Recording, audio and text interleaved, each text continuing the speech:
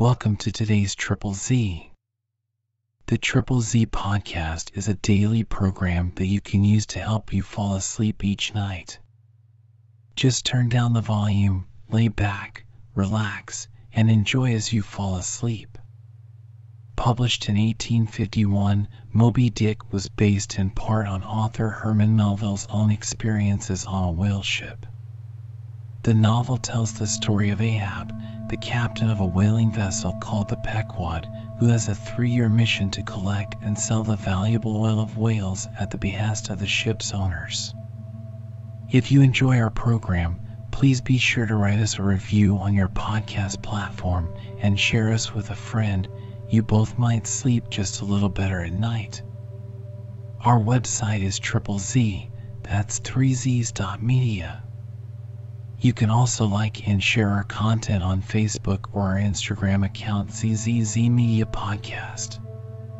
Music for today's episode was provided by the Sleep Channel on Spotify. Chapter CI. The Decanter. Ere the English ship fades from sight, be it set down here that she hailed from London and was named after the late Samuel Enderby, merchant of that city, the original of the famous whaling house of Enderby and Sons, a house which in my poor whaleman's opinion comes not far behind the united royal houses of the Tudors and Bourbons in point of real historical interest. How long, prior to the year of our Lord 1775, this great whaling house was in existence, my numerous fish documents do not make plain, but in that year, 1775, it fitted out the first English ships that ever regularly hunted the sperm whale, though for some score of years previous, ever since 1726. Our valiant coffins and massies of Nantucket and the Vineyard had in large fleets pursued that Leviathan, but only in the North and South Atlantic, not elsewhere. Be it distinctly recorded here that the Nantucketers were the first among mankind to harpoon with civilized steel the great sperm whale, and that for half a century they were the only people of the whole globe who so harpooned him. In 1778, a fine ship, the Amelia, fitted out for the express purpose, and at the sole charge of the vigorous Enderbys, boldly rounded Cape Horn, and was the first among the nations to lower a whaleboat of any sort in the great South Sea. The voyage was a skillful and lucky one, and returning to her berth with her hold full of the precious sperm, the Amelia's example was soon followed by other ships, English and American, and thus the vast sperm whale grounds of the Pacific were thrown open. But not content with this good deed, the indefatigable house again bestirred itself, Samuel and all his sons, how many, their mother only knows, and under their immediate auspices, and partly, I think, at their expense, the British government was induced to send the sloop of war Rattler on a whaling voyage of discovery into the South Sea. Commanded by a naval post captain, the Rattler made a rattling voyage of it, and did some service. How much does not appear. But this is not all. In 1819, the same house fitted out a discovery whale ship of their own to go on a tasting cruise to the remote waters of Japan. That ship, well called the Siren, made a noble experimental cruise, and it was thus that the great Japanese whaling ground first became generally known.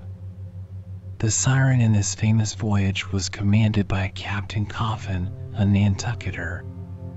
All honor to the Enderbys, therefore, whose house, I think, exists to the present day, though doubtless the original Samuel must long ago have slipped his cable for the great South Sea of the other world.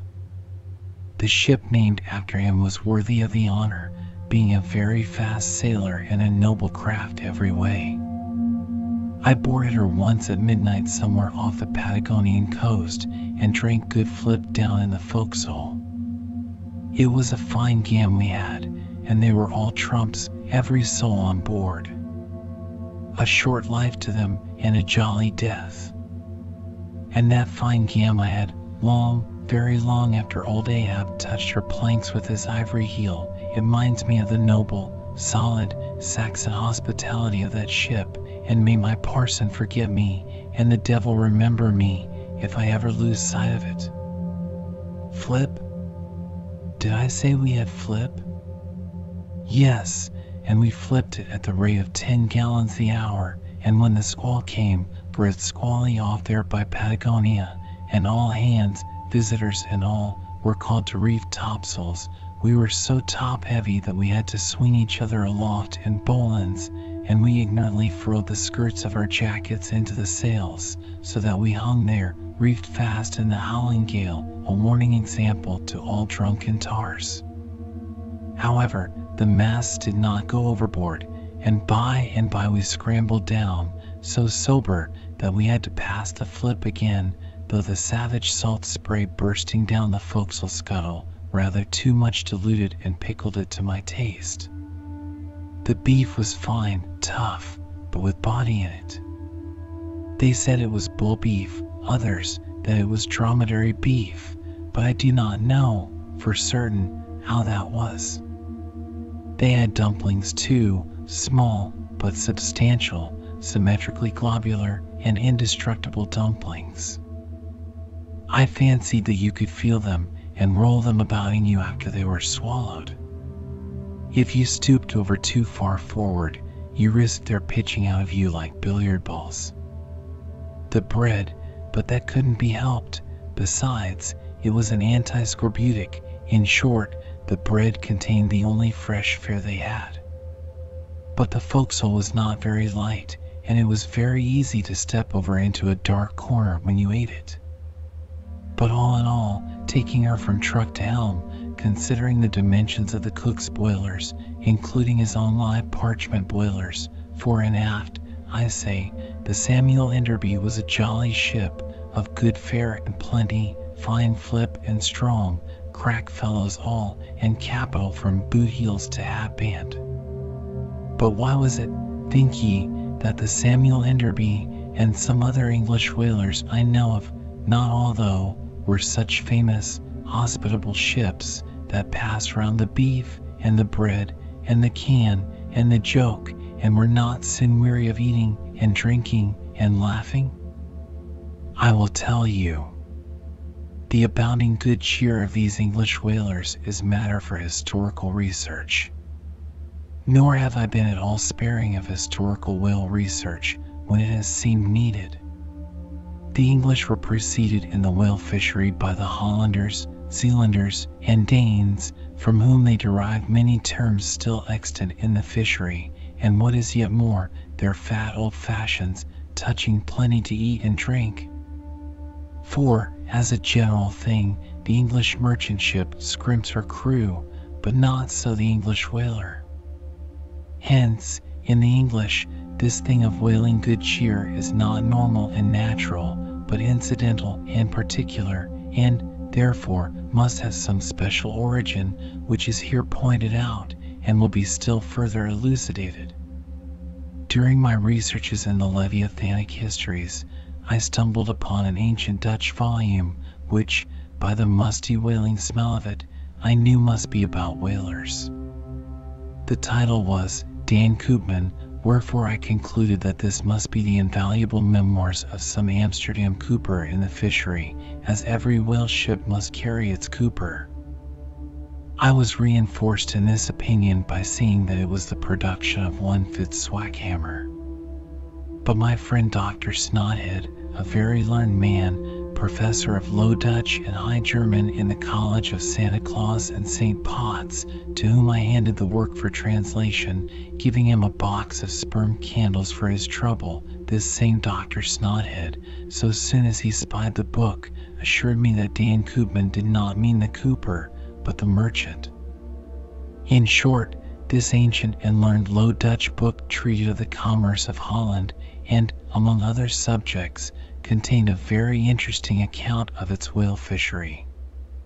And in this chapter it was, at its smear, or fat, that I found a long detailed list of the outfits for the larders and cellars of 180 sail of Dutch whalemen, from which list, as translated by Dr. Snothead, I transcribed the following: 400,000 pounds of beef, 60,000 pounds. Friesland pork, 150,000 pounds of stockfish, 550,000 pounds of biscuit, 72,000 pounds of soft bread, 2,800 firkins of butter, 20,000 pounds Texel and Leiden cheese, 144,000 pounds cheese, probably an inferior article, 550 acres of Geneva, 10,800 barrels of beer. Most statistical tables are parchingly dry in their reading, not so in the present case, however, where the reader is flooded with whole pipes, barrels, quarts, and gills of good gin and good cheer.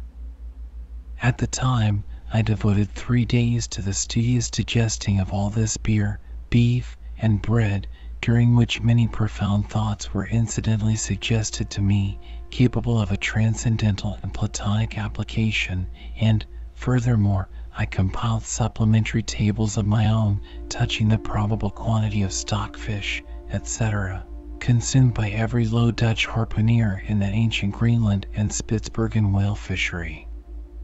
In the first place, the amount of butter and Texel and Leiden cheese consumed seems amazing. I impute it, though, to their naturally unctuous natures, being rendered still more unctuous by the nature of their vocation, and especially by their pursuing their game in those frigid polar seas, on the very coasts of that Eskimo country where the convivial natives pledge each other in bumpers of train oil. The quantity of beer, too, is very large, 10,800 barrels. Now, as those polar fisheries could only be prosecuted in the short summer of that climate, so that the whole cruise of one of these Dutch whalemen, including the short voyage to and from the Spitzbergen Sea, did not much exceed 3 months, say, and reckoning 30 men to each of their fleet of 180 sail, we have 5,400 Low Dutch seamen in all. Therefore, I say, we have precisely 2 barrels of beer per man for a 12 weeks' allowance, exclusive of his fair proportion of that 550 acres of gin.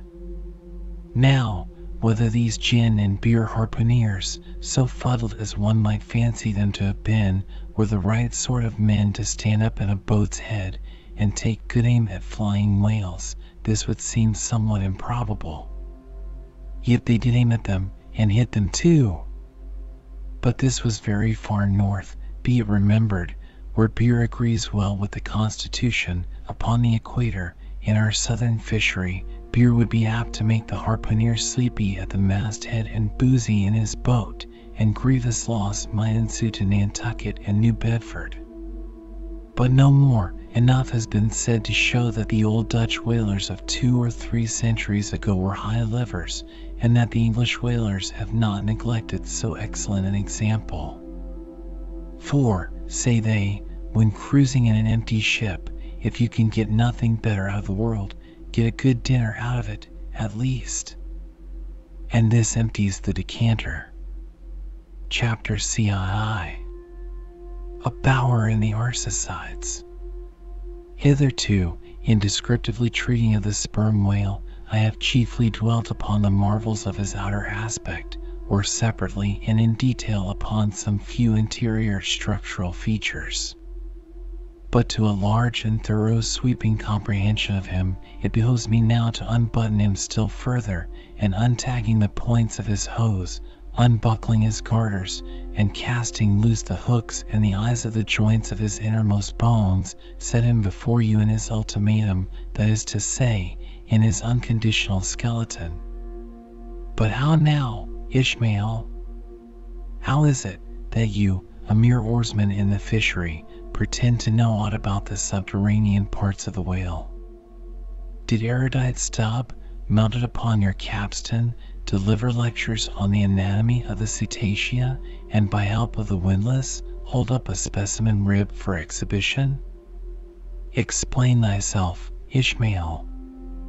Can you land a full-grown whale on your deck for examination, as a cook dishes a roast pig? Surely not.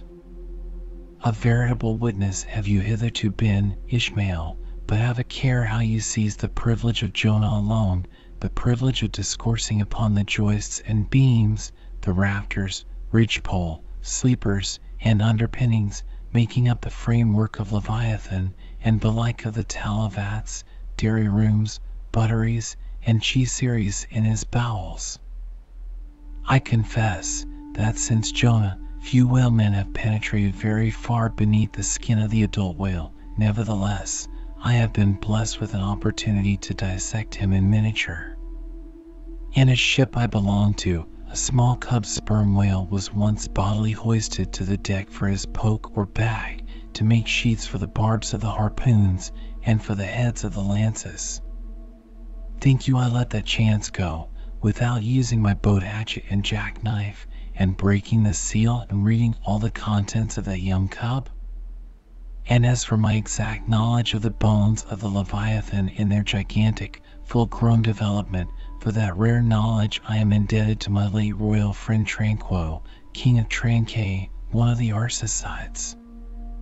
For being at Tranquet years ago, when attached to the trading ship Day of Algiers, I was invited to spend part of the Arsacidian holidays with the Lord of Tranquet at his retired palm villa at Popella, a seaside glen not very far distant from what our sailors called Bamboo Town, his capital. Among many other fine qualities, my royal friend Tranquo, being gifted with a devout love for all matters of barbaric virtue, had brought together in Popella whatever rare things the more ingenious of his people could invent, chiefly carved woods of wonderful devices, chiseled shells, inlaid spears, costly paddles, aromatic canoes, and all these distributed among whatever natural wonders the wonder-freighted, tribute-rendering waves had cast upon his shores. Chief among these latter was a great sperm whale, which, after an unusually long raging gale, had been found dead and stranded, with his head against a coconut tree, whose plumage-like, tufted droopings seemed as verdant jet. When the vast body had at last been stripped of its fathom-deep enfoldings, and the bones become dust-dry in the sun, then the skeleton was carefully transported up the Popella Glen, where a grand temple of lordly palms now sheltered it. The ribs were hung with trophies, the vertebrae were carved with Arsacidian annals in strange hieroglyphics. In the skull, the priests kept up an unextinguished aromatic flame, so that the mystic head again sent forth its vapory spout, while, suspended from a bough, the terrific lower jaw vibrated over all the devotees, like the hair-hung sword that so affrighted Damocles. It was a wondrous sight. The wood was green as mosses of the icy glen, the trees stood high and haughty, feeling their living sap. The industrious earth beneath was as a weaver's loom, with a gorgeous carpet on it, whereof the ground vine tendrils formed the warp and woof, and the living flowers the figures. All the trees, with all their laden branches, all the shrubs, and ferns, and grasses, the message-carrying air, all these unceasingly were active. Through the lacings of the leaves, the great sun seemed a flying shuttle weaving the unwearied verdure. Oh, busy weaver! Unseen weaver, pause, one word, whither flows the fabric? What palace may it deck? Wherefore all these ceaseless toilings? Speak, weaver, stay thy hand, but one single word with thee. Nay, the shuttle flies, the figures float from forth the loom, the fresh rushing carpet forever slides away. The weaver god, he weaves, and by that weaving is he deafened, that he hears no mortal voice, and by that humming, we, too, who look on the loom are deafened, and only when we escape it shall we hear the thousand voices that speak through it.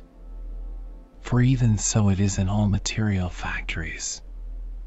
The spoken words that are inaudible among the flying spindles, those same words are plainly heard without the walls, bursting from the open casements. Thereby have Villainies been detected. Ah, mortal! Then, be heedful, for so, In all this din of the great world's loom, thy subtlest thinkings may be overheard afar. Now, amid the green, life-restless loom of that Arsacidian wood, the great, white, worshipped skeleton lay lounging, a gigantic idler. Yet, as the ever-woven verdant warp and woof intermixed and hummed around him, the mighty idler seemed the cunning weaver, himself all woven over with the vines, every month assuming greener, fresher verdure, but himself a skeleton. Life folded death, death trellised life, the grim god wived with youthful life, and begot him curly-headed glories. Now, when with royal tranquil I visited this wondrous whale, and saw the skull and altar, and the artificial smoke ascending from where the real jet had issued, I marveled that the king should regard a chapel as an object of virtue. He laughed. But more I marveled that the priest should swear that smoky jet of his was genuine. To and fro I paced before this skeleton, brushed the vines aside, broke through the ribs, and with a ball of Arsacidian twine, wandered, eddied long amid its many winding, shaded colonnades and harbors. But soon my line was out, and following it back, I emerged from the opening where I entered.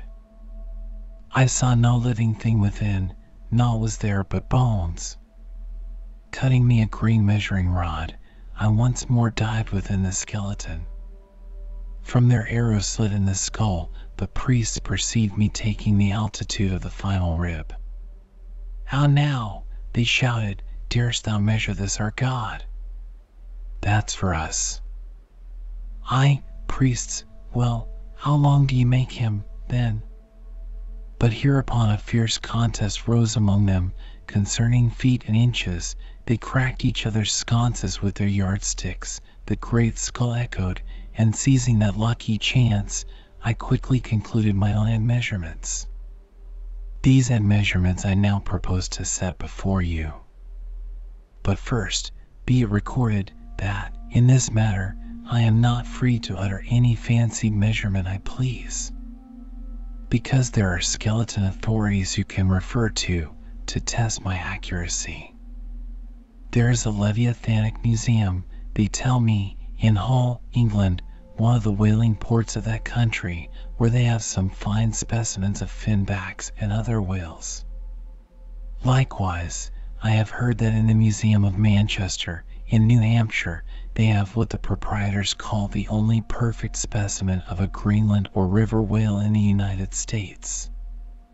Moreover, at a place in Yorkshire, England, Burton Constable by name, a certain Sir Clifford Constable, has in his possession the skeleton of a sperm whale, but of moderate size, by no means of the full-grown magnitude of my friend King Tranquos. In both cases, the stranded whales to which these two skeletons belonged were originally claimed by their proprietors upon similar grounds. King Tranquo seizing his because he wanted it, and Sir Clifford because he was lord of the seigneuries of those parts. Sir Clifford's whale has been articulated throughout, so that, like a great chest of drawers, you can open and shut him in all his bony cavities, spread out his ribs like a gigantic fan, and swing all day upon his lower jaw. Locks are to be put upon some of his trapdoors and shutters, and a footman will show round future visitors with a bunch of keys at his side. Sir Clifford thinks of charging tuppence for a peep at the whispering gallery in the spinal column, threepence to hear the echo in the hollow of his cerebellum, and sixpence for the unrivaled view from his forehead. The skeleton dimensions I shall now proceed to set down are copied verbatim from my right arm, where I had them tattooed, as in my wild wanderings at that period, there was no other secure way of preserving such valuable statistics. But as I was crowded for space, and wished the other parts of my body to remain a blank page for a poem I was then composing, at least, what untattooed parts might remain, I did not trouble myself with the odd inches, nor, indeed, should inches at all enter into a congenial measurement of the whale. Chapter CII. Measurement of the whale's skeleton. In the first place, I wish to lay before you a particular, plain statement touching the living bulk of this Leviathan, whose skeleton we are briefly to exhibit. Such a statement may prove useful here. According to a careful calculation I have made, and which I partly base upon Captain Scoresby's estimate of 70 tons for the largest sized Greenland whale of 60 feet in length, according to my careful calculation, I say, a sperm whale of the largest magnitude, between 85 and 90 feet in length, and something less than 40 feet in its fullest circumference, such a whale will weigh at least 90 tons, so that reckoning 13 men to a ton, he would considerably outweigh the combined population of a whole village of 1,100 inhabitants. Think you not then that brains, like yoked cattle, should be put to this Leviathan, to make him at all budge to any landsman's imagination? Having already in various ways put before you his skull, spout hole, jaw, teeth, tail, forehead, fins, and divers other parts, I shall now simply point out what is most interesting in the general bulk of his unobstructed bones. But as the colossal skull embraces so very large a proportion of the entire extent of the skeleton, as it is by far the most complicated part, and as nothing is to be repeated concerning it in this chapter, you must not fail to carry it in your mind or under your arm as we proceed, otherwise you will not gain a complete notion of the general structure we are about to view. In length, the sperm whale's skeleton at Trancay measured 72 feet, so that when fully invested and extended in life, he must have been 90 feet long, for in the whale, the skeleton loses about 1/5 in length compared with the living body. Of this 72 feet, his skull and jaw comprise some 20 feet, leaving some 50 feet of plain backbone.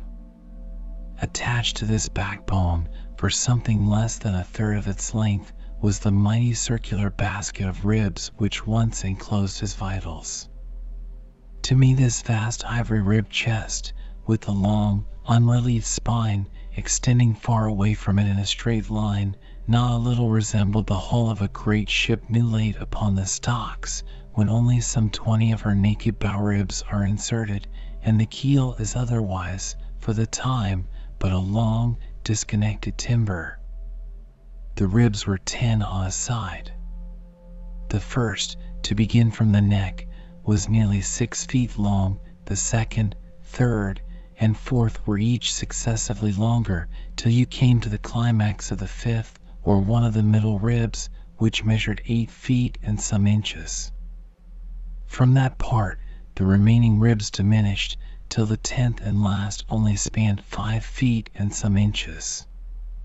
In general thickness, they all bore a seemly correspondence to their length. The middle ribs were the most arched. In some of the arsacides they are used for beams whereon to lay footpath bridges over small streams.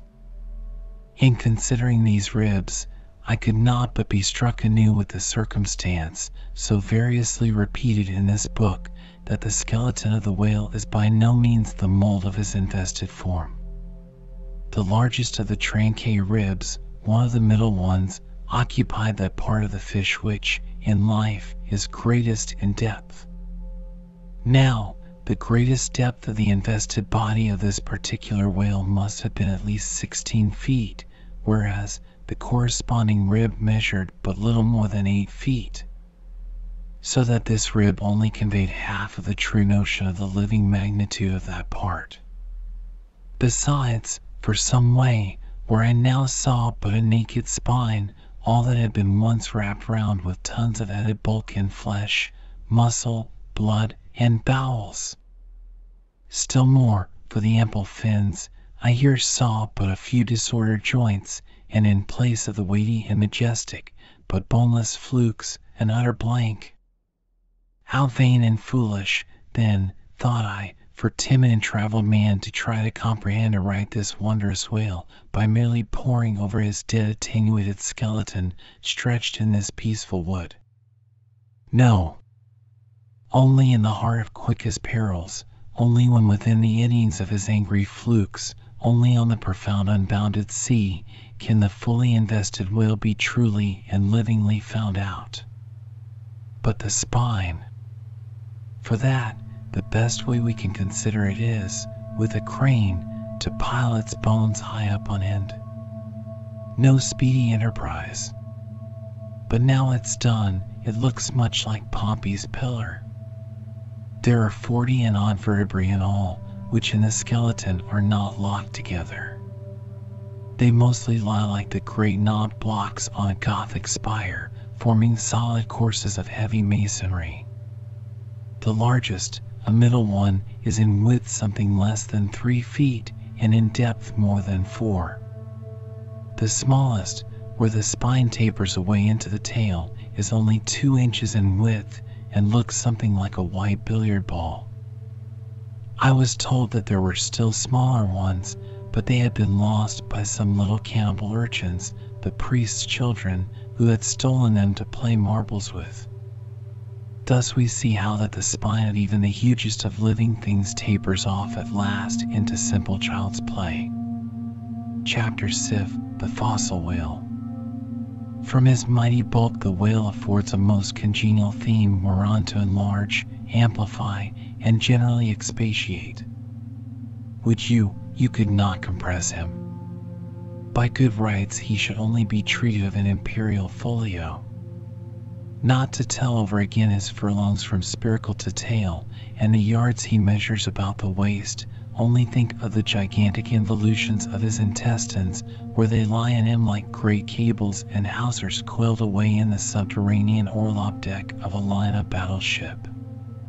Since I have undertaken to manhandle this Leviathan, it behoves me to approve myself omnisciently exhaustive in the enterprise, not overlooking the minutest seminal germs of his blood, and spinning him out to the uttermost coil of his bowels.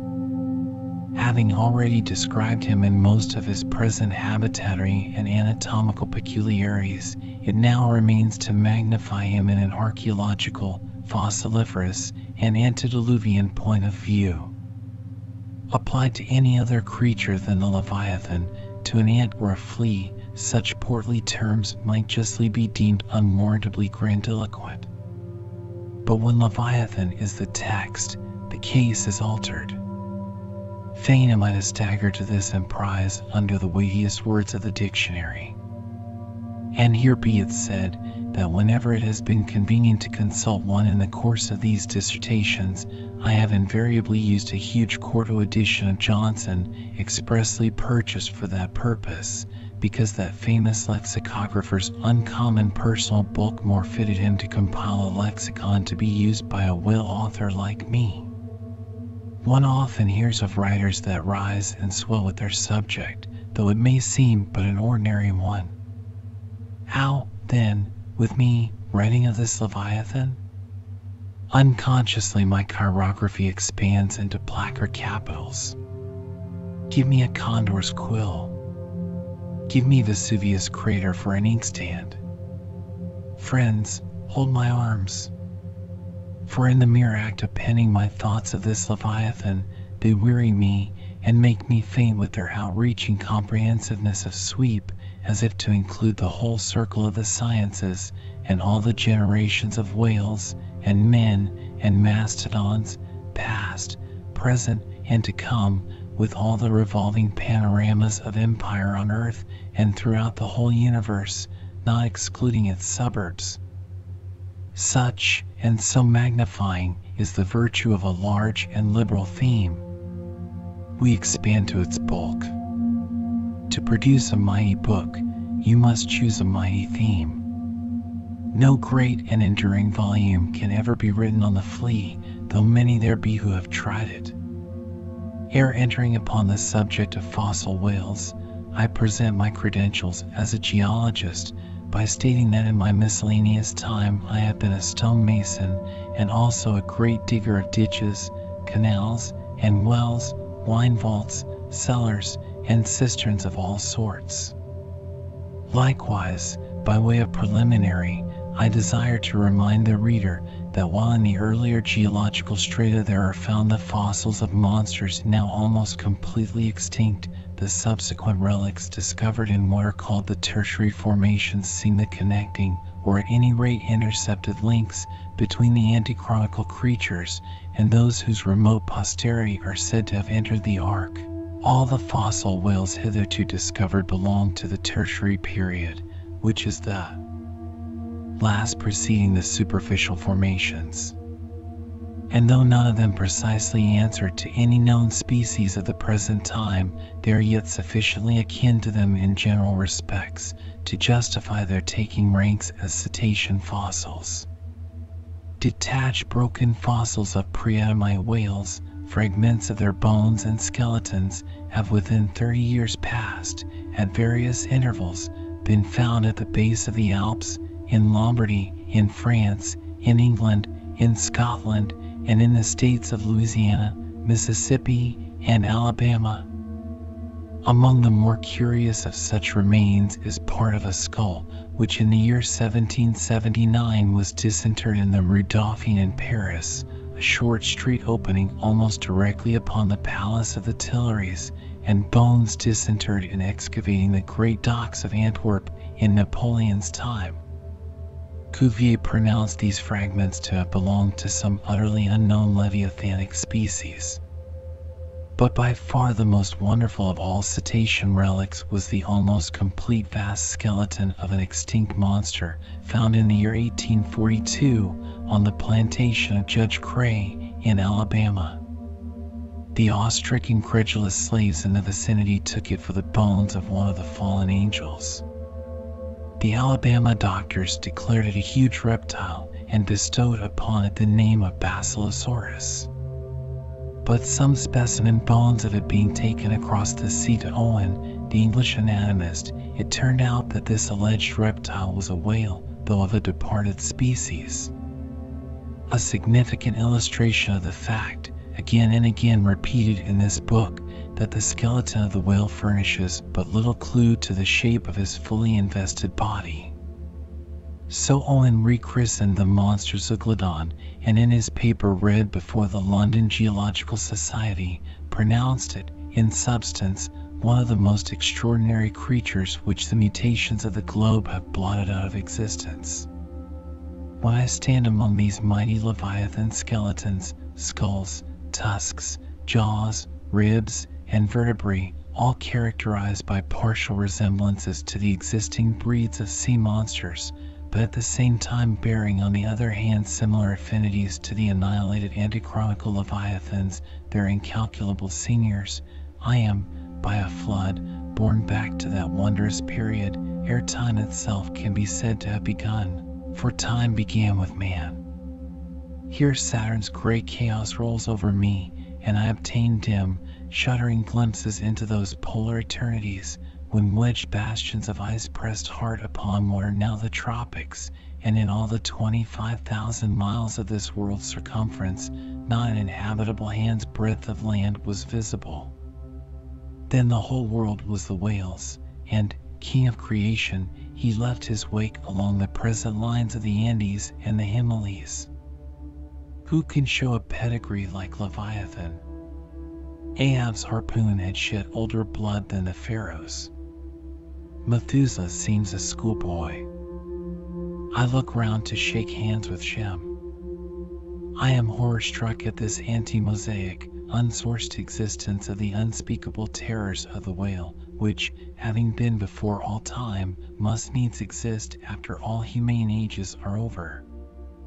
But not alone has this Leviathan left his pre-Adamite traces in the stereotyped plates of nature, and in limestone and marl bequeathed his ancient bust, but upon Egyptian tablets, whose antiquity seems to claim for them an almost fossiliferous character, we find the unmistakable print of his fin.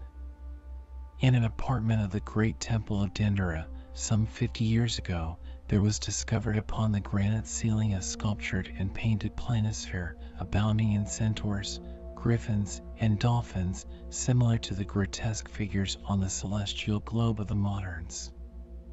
Gliding among them, old Leviathan swam as of yore, was there swimming in that planisphere centuries before Solomon was cradled. Nor must there be omitted another strange attestation of the antiquity of the whale in his own osseous post-diluvian reality, as set down by the venerable John Leo, the old Barbary traveler. Not far from the seaside, they have a temple, the rafters and beams of which are made of whale bones, for whales of a monstrous size are oftentimes cast up dead upon that shore. The common people imagine that by a secret power bestowed by God upon the temple, no whale can pass it without immediate death. But the truth of the matter is that on either side of the temple there are rocks that shoot 2 miles into the sea and wound the whales when they light upon him. They keep a whale's rib of an incredible length for a miracle, which lying upon the ground with its convex part uppermost, makes an arch, the head of which cannot be reached by a man upon a camel's back. This rib, says John Leo, is said to have lain there 100 years before I saw it.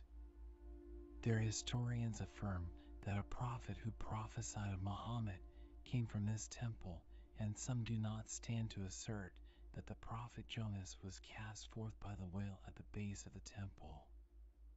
In this Afric temple of the whale I leave you, reader, and if you be a Nantucketer and a whale man, you will silently worship there.